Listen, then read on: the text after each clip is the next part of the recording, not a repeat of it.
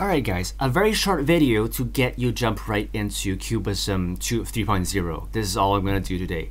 So, there is the Cubism website, you probably have seen this. There is the Euclid website, and there's something called the Live2D Creative Studio. Now, not to get confused, but Live2D Creative Studio is not a software, it's not a program. It's basically a business-to-business service where the official tech supports and their artists help you to develop your project, whether it is in training your artists and animators, or they can do it for you depending on what kind of plans do you want.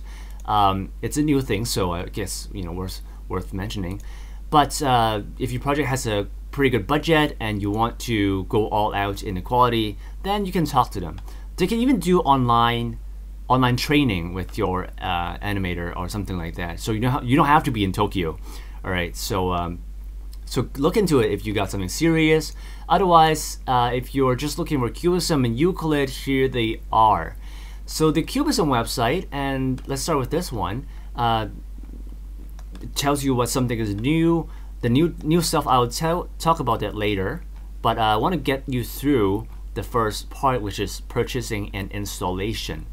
Alright, so you scroll down, all the way down, you will find a link to download, and there is also a purchase page. If you have the 2.1 license, here is where you want to start with. Well, you start with the email, right? Go to the email, read through them line by line, and then what you're told to do is that you want to go to this purchase page. Now, there are three separate items. One of them is Cubism 3.0, the other is Euclid 1, and then there is the pack, the Cubism and Euclid combo. All right, and since they're subscription based, depending on how you choose, the pricing is different. And if you have a 2.1 license and you have chosen to your package, go ahead and assign user or purchase.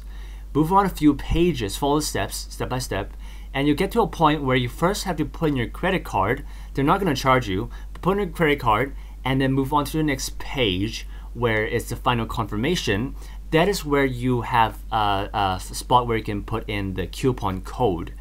Put it in, and it will tell you the updated price, whether it's completely free or it is a discount, or what is the final price, what the final price is. All right, so go ahead and follow those steps and you'll get there. Now, if you want to use 2.1, it is still available. You just go to the download page and you can still find Cubism Editor old version, which is basically 2.1. They're still available. Why you would do that? Because if you have a current project that is not ready to get an upgrade to 3.0, or most of them won't be ready because we don't have the SDK is out. Like the 3.0 SDK is out. So if you're using Unity stuff, you probably would have no problem moving on. But if you rely on something like a viewer, Live2D viewer, it is currently not. There's no version that is compatible with 3.0 yet. So yeah, so multiple reasons that you might want to stick with 2.1 for a little bit longer.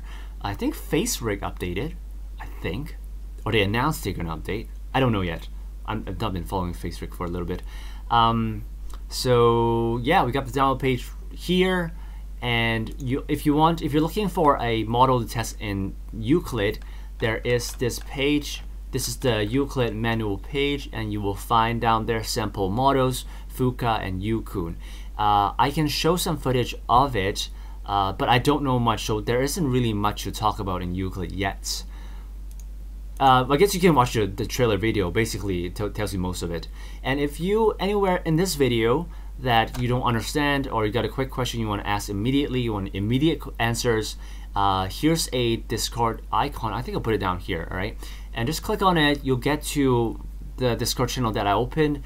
Some of us are usually online, and we can give you quick answers. If you got trouble installing, or you got some pre-install questions, maybe we could answer. Or if it gets really technical, like you got some major error in installing the software, then you have to talk to the tech support in the official forums. one thing, if you cannot open 3.0, you may not know where to find the log file. The log file is actually in C drive, app data, roaming, Live2D Cubism editor, and there should be a log text file or log inside the log folder. And these are the stuff with all the codes that would help the tech support to figure out what's wrong. Also, do let them know your computer spec, what graphic card you have, what CPU you have, Windows or Mac, and one more thing, RAM. All right, because I think Cubism and Euclid are very RAM demanding. So if you don't have enough RAM and it does detect that, maybe it doesn't let you start up. I don't know yet. But yeah, if you get really technical, you gotta ask the tech support and give them the log, give them the specs. That is all for now. And for next episode, I will talk about the user interface.